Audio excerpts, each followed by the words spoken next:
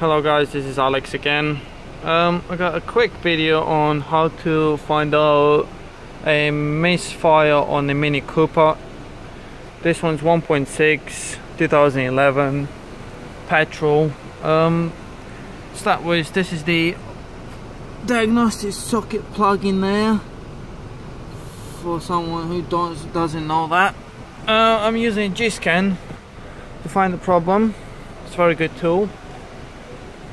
Well, it was misfiring. I've fixed it now, but I just want to show you a quick guide how to find the fault. The car is running.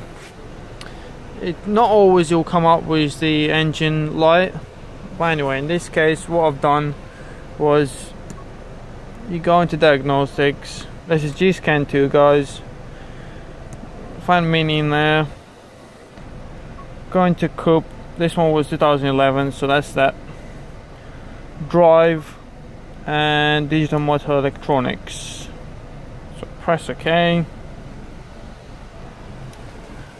Now obviously, because it got bad and the engine light came on, when I went to read the faulty memory, it came out with number 4 misfire. So now it's all clean, but sometimes it's not as bad and it doesn't actually show up on the engine light. So what you need to do is get diagnostic scan and check for misfire detection or just all data. So I'm checking misfire detection. It'll come up with the 4 cylinders, and in my case number 4, it had 6, so it was misfiring and the knock sensor detects it. What you do to find out what the problem is, actually, don't start changing plugs or whatever. Just first thing is just to stop the car. I mean, for some people probably better disconnect the battery and then unplug and remove the obviously number 4 coil, the single coil. So remove number 4 and swap it with number 3. Then plug everything back in, connect it, start the car up, run it. If it's still misfiring, because sometimes it can be just the connection, you unplug and plug it back in, it'll be fine. But anyway, if it's still misfiring, go back into there and check if it swapped from number 4 to number 3, because then it is definitely a coil. They're not that expensive because it's quite a common problem on them.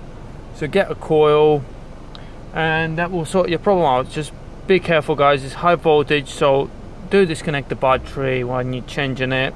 It's quite simple. There's a clip, I can show you the video how to change them if you want. If you comment below, I will make a video how to change a coil. It's quite an easy job and I got no problem at all of doing it for you, just to help you out guys. So yeah, that was a quick guide to do it. Follow me guys on YouTube, comment below, like the videos. I will be doing more of this stuff. If you appreciate it, it'll be nice. So yeah, thank you very much for your time guys. Bye.